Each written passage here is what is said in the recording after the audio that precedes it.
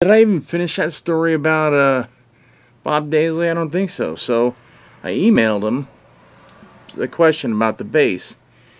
He got on Facebook and we started chatting. So I'm chatting with Bob Daisley for 3 hours. I'm asking him questions. He's pretty sure that's not his bass, but he said Ozzy had a bass, BC Rich, laying around that he did use on Journey to the Center of Eternity. It's on Bark at the Moon. And he said I had it tuned down a semitone, which is, he's dropped half a step.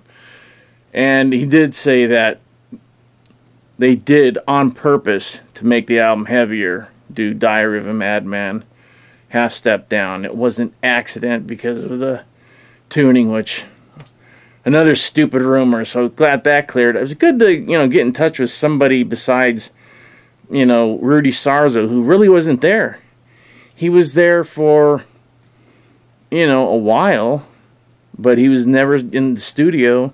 He did one live album with Ozzy to get out of the contract with Jet, and then he went back to Quiet Riot, and Ozzy punched him in the face, just like he did Don Costa. Remember that idiot Don Costa that had the cheese grater on his bass? Idiot. Anyway, so really cool. Bob Daisley is cool.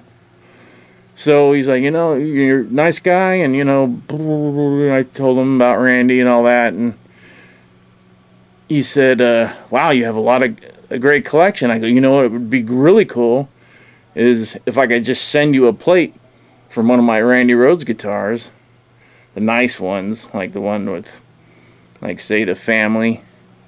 I've got Family is signed, his whole family. The mother, sister, brother, and then get Bob on there. Take Ozzy off. Or leave Ozzy on, I don't know, because he seems to kind of like Ozzy still. Anyways, this is the follow-up. Was after reading the book, I ended up getting to talk to Bob for 3 hours online, so that was really cool. Look behind me. Yes, I do teach Sunday school, and yes, this Saturday I'm baptizing. So, yeah. Not a vampire really anymore. Kind of gone another direction, but doesn't affect my metal. All right, later.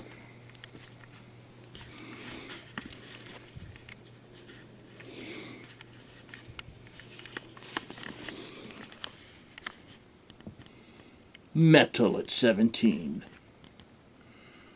with family. Lates.